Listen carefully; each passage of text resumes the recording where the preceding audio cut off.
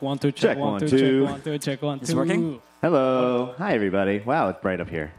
Surprisingly, I don't the mic. This is Now my it's first working. time here. This Sweet. is kind of exciting, to be honest. Yeah. I've been wanting to talk about this for a long time. Yay! Hey, what's up? What's up? What's up? No NFT, no play. That is basically the motto. I have cut personally every single game that is not NFT. If it's not NFT, I'm not playing it. So yeah, Dave. Well, let's. I'm back. Obviously, I'm just here to help mediate the discussion. I'll talk a little bit about it too, but I'll let you intro yourself, talk about your background. I'll go to all three of you, and then we'll kick it off from there and talk about trends in gaming. Perfect, man. It's amazing to have you here, man. For real. Anyways, I'm Kagi Jan. I'm a YouTuber. As of right now, I'm a YouTuber, but I see myself as something else, entrepreneur. After this, I'll do something else. Who knows? I started YouTube maybe like 5-6 years ago. Twitch as well. Didn't work out too well. Then, got into the NFT space, gaming space specifically. In 2020. In 2020, I found maybe like 3 games. They were like kind of out there, not really. Then got into Axie early 2020 as well. And I compared communities, between the games that were out there at the moment. And I saw that Axie, the community was so strong. And that's when it hit me. And nobody told me about this. Because now you hear community. But I actually felt it. And you felt it in the Discord. As you asked a question in Axie, they would answer right away. They would give you all the alpha. And in other games, they would like hold back. The OGs would hold back and not give you too much info. But in Axie, they just gave you everything. Like, no, this is how you do it, this, and that. And that caught my attention. And then I went into Axie and just grew my channel with Axie at the beginning. Then went into other games because I wanted to grow the space, not only Axie Infinity. I think Axie Infinity is in good hands. I mean, we got Dave here and many other creators like Bryson. There's so many right now that it's crazy to talk about. But now I just cover every single NFT game out there that I think it has potential. I'm very, very outspoken. If I don't like your game, I say I don't like it. I'm not gonna, put something that I don't like in my channel. And yeah, that's pretty much who I am. Thank you. Sweet. Hi, my name is Matt Kahn. I am the creative director of the Metaverse for High Street, which you might have seen Jenny up here about an hour or two ago talking about. I also am running a DAO called the Metaverse Property Alliance, which is buying land in all the different metaverses. But I'm originally from... Probably smart. Yeah, and I'm really excited about that, and I think that's gonna do really well. But before that, I came from the indie game world. The last game I put out was the newest Toe Jam and Earl game with Macaulay Culkin. And I've just had really interesting experiences over the last 6-7 years putting out games in Japan and America. My hope is that we can make NFT games be real games in the eyes of gamers. And that's my goal, is to make High Street and the things I work with be fun on a minute-to-minute, second-by-second gameplay level. And that's what I'm really passionate about. Sounds good. All right, my turn. Good afternoon, everyone. My name is Chase. I'm the co-founder and CEO of a company called OP Games. We've been in the game space, I'd say, for the last 5 years now, specifically in crypto. Founded the company back in 2017. Went through terrible bear markets. Went on several accelerators just to survive. And this year, we've fundraised $8.6 million for a blockchain and gaming platform called OP Games, as I've mentioned. This is an indie-friendly game platform, essentially bringing in HTML5 games who essentially nobody really cares about in the gaming space, specifically because mobile and Unity is kind of like, the king of all of these things in terms of monetization. So we're planning on bringing all of these games from Web 2 to Web 3. We're building toolings underneath that so that they can easily use that, like in terms of like competitive competitions, PvP, bet your NFT, and whoever wins takes that NFT. All of this monetization structure that allows game developers from Web 2 to succeed into Web 3. Prior to this, I was actually a CMO for a gaming company back in China. I was a game publisher / investor, so I typically work with mobile game developers, both indie and studios, to publish their games. And that's kind of like where I know this disparity in terms of the inequity between game studios, game developers versus the publishers. And I think that NFT in general, when we all started this whole space, like 3 years ago, NFT.NYC, I believe, there was like 300 people. And then now looking at the number of attendees, like it's been a massive jump. So I got overwhelmed when I got here because 3 years ago and then 2 years ago, the second NFT.NYC, it wasn't this huge. So I guess thanks to everybody for sort of like really catching up and like recognizing that NFT is going to happen. Gaming. Hell yeah. Yeah, I heard kind of a seminal moment, and we're gonna have a really fun discussion, I think. But if you went to Alexio Ohanian speak, I think it was yesterday, gentleman popped up on stage. He said, "Hey, I didn't make it to Woodstock in '69, but he's like everything when there was like peace, love, happiness, and it kind of felt like Twitter was all political. I hate you, f this, COVID that, whatever." And then it turned into, "Hey, GM, good night. Hope everyone has a blessed day. We're all gonna make it." And that's kind of like what we're experiencing now. And he kind of said like this event might be like the pinnacle of 2021, kind of like kicking everything into high gear into NFTs. But for the discussion today on gaming, I think it's going to be great because we have two devs, we have two YouTubers between Kagi and myself who, Kagi does a lot more on the playing and kind of getting early alpha and testing out. For me, I do a lot of deep dives into white papers, tokenomics, and kind of, exploring all from that side. So talking about trends in gaming, one of the first things I want to hit, because it seems like every game has it, and I really want to know how many games actually will be able to flourish with it in the future, is land. I know you talked about it. There is land freaking everywhere. Like everyone has land, and I think it's great because if you could own a portion of the Fortnite map, or if you could own a portion of the Call of Duty Warzone map, that's a really freaking cool thing to do. And if it was by action taken there or loot found and you got paid out by usability on it, there's a lot of potential there on a really popular game. But if there's thousands of projects right now that are thinking about launching land at some point, how much land do we actually think is going to survive? I think that land is a lot like just any NFT in that the utility of it is really what's important, because right now you're seeing a giant land rush, or all these different games are trying to sell land. And really it's going to be important and we're just going to see these Web3 Zillow type things that we're going to start, like WeMeta, that will start collecting all this information and showing you, this land has this many monthly active users, or these are the type of transactions that happen there, and I think that will help people make those decisions. But, for me, I think that there's two different things you want to look at. You want to look at, is the land a yield-generating land, like an Axie land or Ember Sword, where you can actually earn money from just people doing transactions there, so we can look at it as, as a passive income, thing? Or is it something like Decentraland or Sandbox, where there isn't necessarily a passive thing there, but you could rent out the space, you could use it to advertise things, and foot traffic is going to be really important. And I think that those are kind of different verticals, but those are really the two things I look for. I think if the land is just like a random thing and there is no way to make money off of it and there's no data about like people coming through, I still think it's probably going to appreciate if you get in now. But I think long term, those things might not make it. Is that financial advice? No financial advice. Chase, what are your thoughts on that? Yeah, I'm all on board on lands in general. Like when so I met Sebastian of the Sandbox back in 2018 GDC, when they were still pivoting over from Web 2 to Web 3. And that's kind of like where I found out about like, okay, our plans on delivering lands and sort of like turning that into NFTs and turning that into experiences. The Decentraland game, and then now almost everybody's sort of like issuing a certain vehicle of sort that's essentially, if you look at it, land in general. You can cultivate that, you can create an experience around that. As mentioned, it could be something that's yield generating, but I think at some point it will consolidate to a certain level of sort of like, where does it really matter to be in? Because as you mentioned, like foot traffic is not always going to be there. You're creating communities after communities after communities. Land is just basically a vehicle to experience something.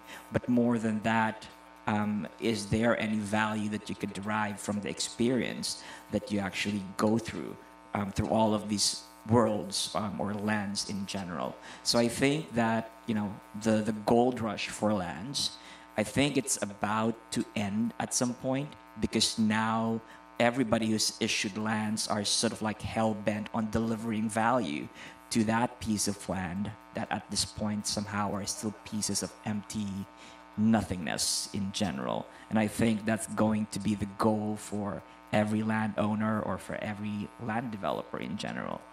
So we'll see more of these lands, but I think we'll see more cultivation of experiences moving forward, whether that's run by a specific company whether that's run by a DAO owning these different types of lands.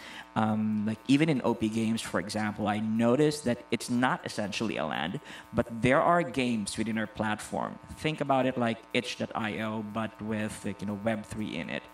So there are multiple casual, hyper-casual games in the platform, and some of these games are not necessarily owned by one developer, but rather owned by a DAO or a group of people that's turning these games into an enterprise. So, you'd see more of this happening, not just on a land perspective, but any collective pursuit where you can go ahead and contribute to a specific DAO or a group of people as a whole. So, Kagi, where's the juice? Where's the land that we want to be buying? What are you buying? What am I buying? Well, yeah, definitely Axie Infinity. We got early into land. Everyone's going to buy Axie Infinity land. Do you have land in Axie? Yeah, of course. Yeah, Axie, definitely Sandbox. I played the alpha in the Sandbox. The game is looking absolutely insane out the wazoo.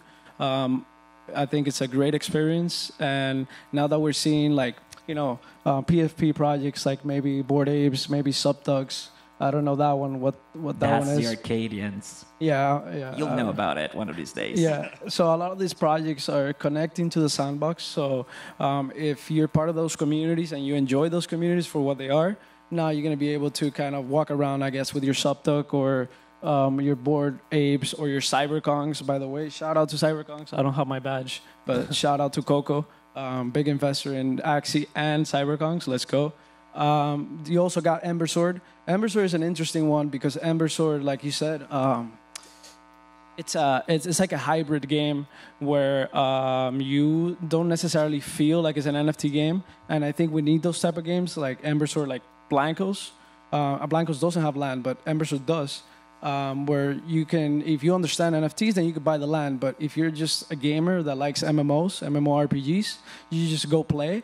And if you learn about NFTs, then you now have to learn how to do a MetaMask or a wallet or whatever, right? So those are hybrid games. They're not fully Sandbox and Axie are fully tokenized, like everything, absolutely everything. The weapon, the character, the token, everything. The Ember Sword is not like that. It's only cosmetics and land.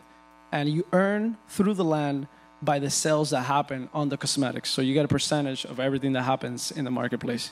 So yeah. Right. So, and I know there's a mix. I know you troll a little bit on Twitter, just a little bit. And so I know you joke a lot about no more card games. And that's one of the trends that you see right now. I think, because it's just an easy thing to do, right? Like if you only have to, make 60 cards that are not broken and work well with each other. Like card games are not easy to master, but they're easy enough that you can't really mess it up too bad. So that's a trend that obviously you've identified frequently into NFT and play-to-earn games or games in the space. I know you're looking for more. What are you looking for? And then I want to hear from you guys on the dev side, like, what do you actually think is going to be the next thing? But I'm going to let you start. Like, what do you want next? Yeah, absolutely. Let me tap into the card thing. For example, Axie Infinity, I'll go back to Axie because Axie is the pillar of the NFT gaming community that you can't deny that. Whether you like it, you hate it, it doesn't matter. The point is, it's number one game, and you got to respect it for what it is, number one game. So Axie Infinity, it's a card game, but they always had the vision to have the land, right? They always had the vision to expand upon that card game. I never joined Axie for the card game. I joined for the land gameplay, right? When they showed me that vision, I was like, oh, now I understand. I don't mind playing a little bit of card games or whatever, but there's just not enough content in card game as a content creator. I mean, you are the whole content. When a game doesn't give you that content, then you have to create that content. And I stream sometimes for 12 hours a day, right? So what, a card game just there? I mean, millions of people play chess. That doesn't mean it's good content, right? So that's kind of how I see card games. Nothing against card games. It's just that's how I see it from a content perspective. And I would like to see what we're seeing. We're actually seeing a lot of MMOs, places that we can hang out. Ember Sword Sandbox, Illuvium as well. It's going to have an open world. There's another game that is kind of not a card game, but it's a team fight tactics type of game, which I'm not a big fan of, but it does have the open world where you go get your pets and then you fight them against other players. So now you have a world where you can explore and and be creative and hang out with other people. So yeah, MMORPGs are the natural thing for play to earn, absolutely for me. I mean, people have been playing to earn in MMORPGs for years, 20 plus years. I'm not that old, but I did read up on games like EverQuest, 1999, right? People had like they were playing to earn their illegally, obviously, against TOS. But people have been doing this for years in WoW. They have been doing it in RuneScape. Those are the natural games. All you have to do now is just make it legal, allow people to do it, and now people can verify those resources that they're farming. And that's pretty much what it is. Play to earn is not that it's not that new. It's been here for a while. Yeah. What was the question?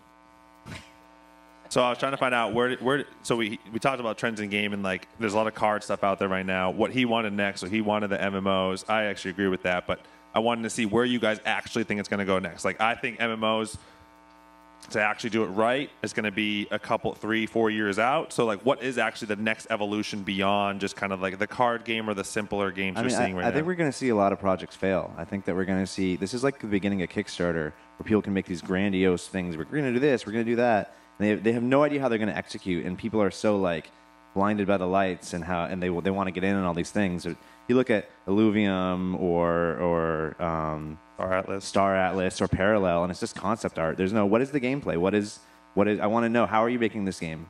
Who's working on the game? What is the game plan? How does game mechanics work? What engine are you using to build it? It's FUD.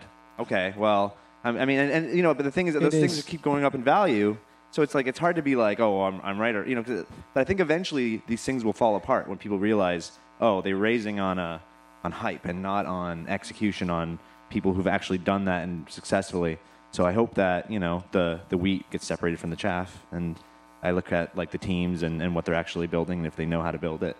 That would happen naturally, I think, right? Yeah. So what do you think is actually going to happen next? Like, do you think it's just going to be a couple of years till we have that MMO game, from your opinion, or like what is there going to be something else in between there where it ends up being like a side scroller where you're kind of still moving, jumping, doing things, but it's not, the full open world 3D? No, I mean, there's a lot of people who are in the space, between like Big Time and Illuvium and all these different places, and I'm sure that some of them are like, it's I've built multiplayer games on a big scale that don't even involve play to earn and all these other extra elements. It's very difficult and it's very time consuming, even with tens of millions of dollars. So I can't imagine that people who are trying to rush it out as quickly as possible to like get information out, to keep the price up, I think it's going to be lower than expectations. I think people are going to come in with Cyberpunk 2077 expectations, and they're going to get the product of Cyberpunk 2077. That meme of a horse where you see that like really cool looking horse, expectation versus reality. I think that would really apply to like how it is here, quite honestly. Being in the game space, I'd say I'm not that old. But no, I have being in a game space for the last 13 years now. I've been seeing the trends in terms of like how the movement would look like into the gaming / NFT space.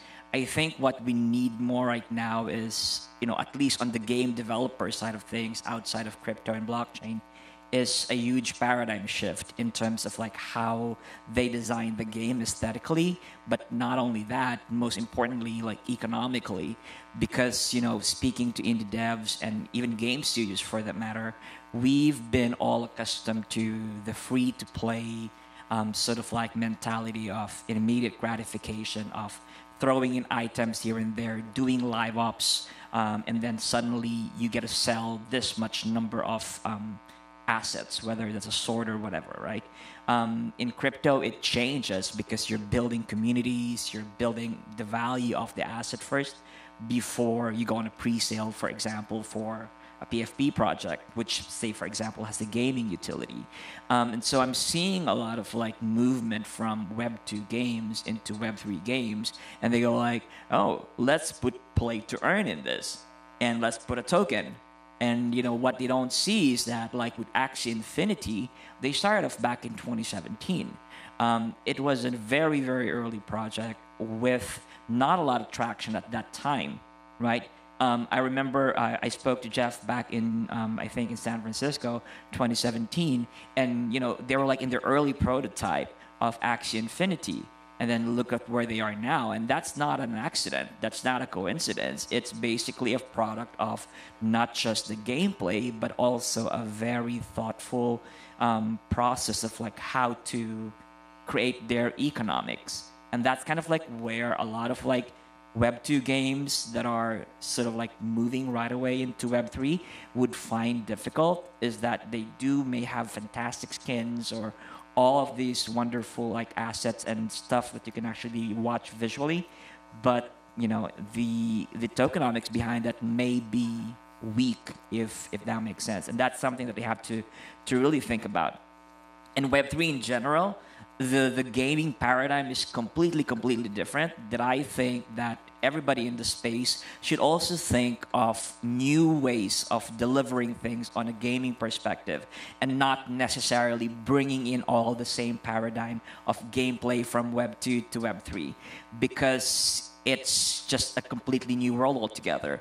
Like in Web 2, there is no level of composability. Like maybe there is, like, but it's a closed ecosystem. But here you have, you know, Loot Project, for example, you know, kind of like a composable D&D with all of these things that you could plug into other projects eventually. I think that's kind of like where we should really recognize the power of Web 3, because if we just sort of like, all right, aesthetics of Web 2, bring to Web 3, add some tokens, that's it, we're basically doing a disservice to the capacity of what blockchain and gaming and the crypto ecosystem can do to games. So I think that composability is something that most developers should really think about moving forward. You know, the power of network effects and how they could leverage on multiple communities that are already in existence but doesn't necessarily have, say, a game that is playable just yet. I guess like just to sort of like steal this sort of like phrase coming from one of my advisors. His name is Miko Matsumura. He was here in the panel a while ago this morning, and we had a talk yesterday, and he was like, you know what? I feel that gaming right now should have this sense of consensual reality. And what he meant by that was, in a way, when we were kids, when we're playing, like we usually play make-believe, right? Like say, for example, I say I'm Cyclops, and then you're Wolverine, and I, you know, shoot you with my laser beam or whatever that is. Actually, forgive me, X-Men purists. It's not a laser beam. I just don't know what it is. But but I shoot Wolverine, and Wolverine dies. I can forgive you because Wolverine will not die. But you know, as the person playing along with that person, I would go ahead and say, okay, I'm dead. Right? I accept that reality. We all agree on that. And if we put that into perspective of like how these NFT projects work, I think like the community could go ahead and sort of like set their own gameplay, agree on one specific or more than many specific amounts of realities in terms of like how the game should be played. I think that's going to be a very powerful thing, where we basically create the rule sets as opposed to having a very rigid standard rule set that applies to everything. Because, you know, if you want interoperability, game balance is a bitch, right? But oh, that's brilliant. I really like that. I hadn't thought about that personally, but I think that's a genius way. Because I remember, you know, growing up, like you just make up games on other things and or layer like checkers and chess. 'Cause you didn't know what the hell you were doing when you were 6 years old, and you make up your rules with your siblings and kind of play your own game, but you still enjoy it. You have all the pieces, but you're playing and developing your own thing. We don't have a ton of time left, but I do want to kind of get your future state, and I'll ask you first because you play a lot of the games and test a lot. But I want to know, honestly, twofold: how far away are we, do you think, from like a Ready Player One free guy environment? And then two, how many do you think will actually exist? Like, are we going to do a Ready Player One where there's one massive kind of decentralized, or maybe not decentralized, but one company? Maybe not, hopefully not Facebook, but there's one company that's kind of running everything and everyone's playing and addicted in that one game, but you're so invested into that, you're kind of stuck there. Or is there going to be 5, 10? So we don't have a ton of time, so I'll let you go first. Yeah. I think it's going to, I'm going to try to go quick on this. I think it's going to be very, very hard for everything to be connected because there's what's it called in English? I'm so sorry about this. People have interests, right? If you create a game and it blows up, without naming any games, just like any platform, Do you really want to put in work for somebody else that has an idea that is coming up, and connected and to your game and everything be interconnected? I think it's going to be a few platforms that offer that. Like you got Running Network, right? There's going to be many games, and within those games, within the Running Network, you're going to be able to be in that world. And then you got, for example, Gala games. And then you got Engine, and then you got Phantasma blockchain, and then you got so there's going to be separate ecosystems where you're going to be able to go from game to game, but only in this ecosystem. And some of them will open up, like maybe Gala Games collaborates with, I don't know, Running Network, or Running Network collaborates, but I don't think it's going to be that easy because there's a lot of work to it. If I get a skin in Decentraland and I want to put it into Axie, or in a skin from Axie and put it into Decentraland, that has to be built. And who's going to build it? Right. So real quick, so how long until you get Ready Player One type of thing? I don't know. Real quick, to be honest, it's a 10, 15 years. 10, 15 years. How about you guys, real quick, before we run out of time? I think that the power is going to be in the avatars because you can take, as long as it's interoperable, whether it be Ready Player Me or whatever. That's where I think the power is, because then it's going to be like what worlds can respect your avatar, the things that you have. I think those are the ones that are going to succeed. I think in the next 5 to 10 years, we'll probably have like 100 metaverses that are like doing really well. But I think in like 20, 30 years, I think we can probably be down to 1 or 2. I like that number better, actually. It's safer. 30, 40, 50, 60. I think, I'm not going to play it safe. I think it's about 8 years, 6 months, and 7 days. How many seconds? That I haven't thought of, but maybe like about 24. 24 seconds? Yeah. All right, great. We still have 50 seconds. How many will actually exist, though? Do you think it's only going to be one are going to come out in the end, or is it going to be 10, 15, 100? Throw a random number. I'd say 20. Okay, awesome. Thank you guys so much. Really appreciate it. Remember, if anybody if anybody works at Steam, you made the wrong move, maybe. You made the wrong move. Well, I'm telling you right Steam, now. you're fucking up. And don't forget, as Kagi says, no NFT, no play, baby. no play, baby. Right. Thank you guys. Thank you, Thank you, everybody. Appreciate that. Thank you guys very much. We appreciate you being here.